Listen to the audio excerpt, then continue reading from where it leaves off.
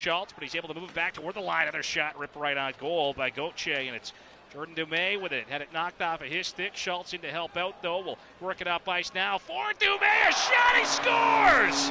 Jordan Dumais rips it home of the Moose Sheds. They lead 2-1. Score on a point streak right now. It's another sharp angle shot for the Herd. They got a few without a goal, but you can give them number 30. Settle that one down. And now out at neutral ice. Good work from Biasca. Catafore in a load, a shot, and Robert sticks with him. He'll keep it out. Now Dumais, a look, he scores! Jordan Dumais with number 2. And the Moose, they're up by 4. 5-1 hockey game. Atilio Biasca just knocks that one to open ice for Catafore. He makes his way in. He's kind of lost the handle on the deke, but cut with it back of the net.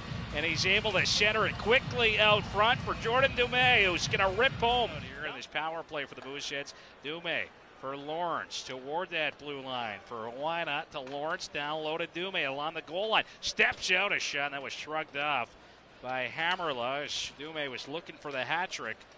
And now LaRue up top here to Wynot.